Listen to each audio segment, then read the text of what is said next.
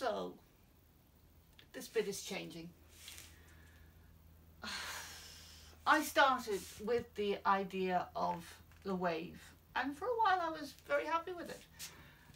But in the end, it looked nice, but it was just a pretty spiral of pretty colours, and it didn't have the energy, it didn't have anything that I felt about the wind and the force and the rain, and I was fed up with it.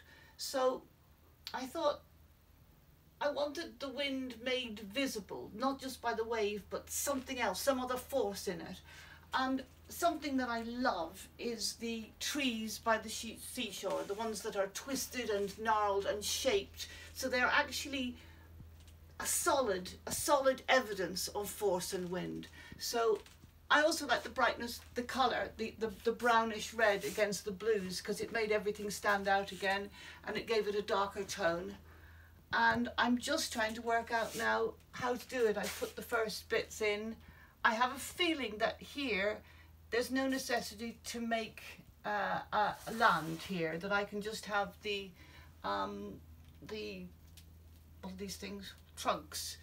It doesn't really matter where they're coming from. You don't have to see where they're coming from, because what you really want to see is the force of the wind against them and the sea. And I'm still working on it.